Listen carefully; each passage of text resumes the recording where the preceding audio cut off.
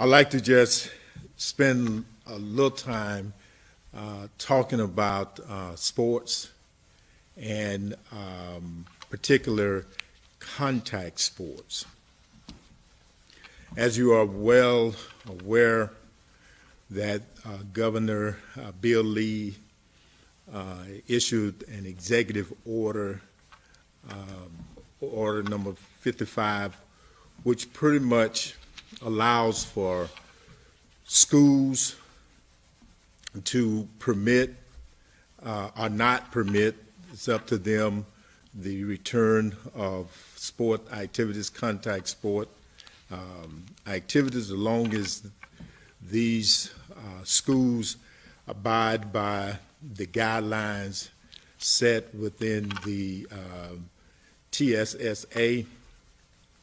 He also indicated in his executive order that non-school sponsored activities, athletic activities, were to be governed by the guidelines from the Economic Recovery Group, the Tennessee Pledge, and that collegiate and professional sports were to follow the guidelines by their given associations.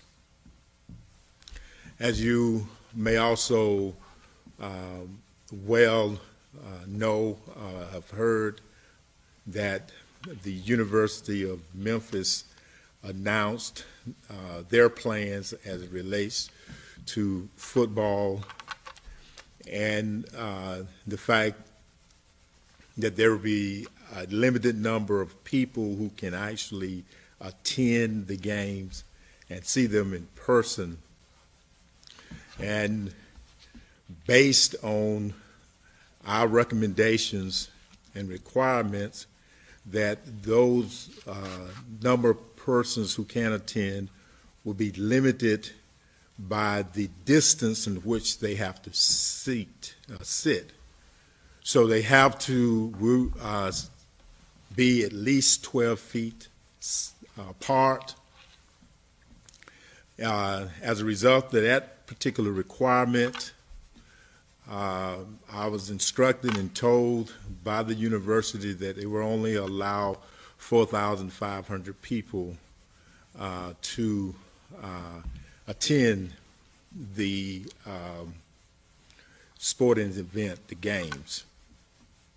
Now, some of you may ask, why would you require 12 feet separation while in other places is 6 feet separation? And the reason for that is because several studies have shown that when people yell, when they cheer, speak loud, or sing, that they actually project respiratory saliva secretions and potentially the virus further than 6 feet. That 6 feet separation is not enough, that they could potentially project it 18 feet, and some studies have shown or suggested it may go as far as 27. So the Back to Business Committee, along with the Health Department, after discussing it with the medical experts, we felt that a comfortable compromise would be 12 feet, doubling what typically we're recommending for normal conversation or normal interaction. Also, we're requiring that people still adhere to wearing the facial covering and mask, knowing that in some instances in this games sporting event situation that people may not adhere to this all the time. So again, it was important that 12 feet separation occur.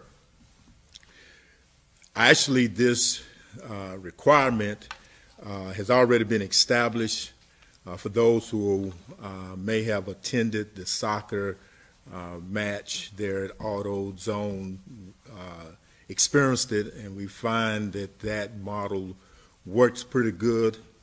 And we find that it allows us to be somewhat confident in, comfortable with having sporting events in which fans can attend. Please keep in mind that there are some places that have decided not to allow any fans in the stands. We are trying to maintain safety, number one, and we're concerned about the safety of our citizens.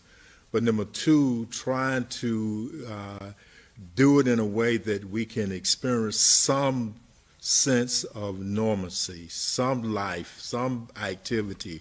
And so we felt that allowing